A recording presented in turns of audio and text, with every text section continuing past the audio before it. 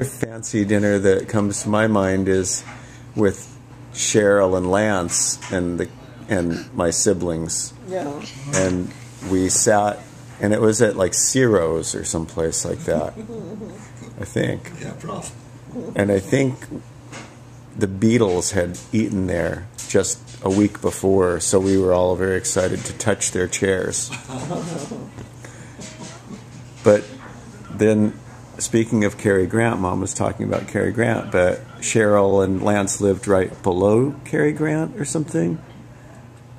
And the Beatles were staying at his house, at Cary Grant's house. I remember that. I remember standing out in Cheryl's up in Delegate Canyon, wasn't it? Yeah. And I remember, and The Beatles were up above. and I mentioned that to Eric Burden, and he said, "Oh, that was their second visit to L.A. when they stayed at Cary Grant's." He knew that. Oh, really? Oh, Yeah. okay.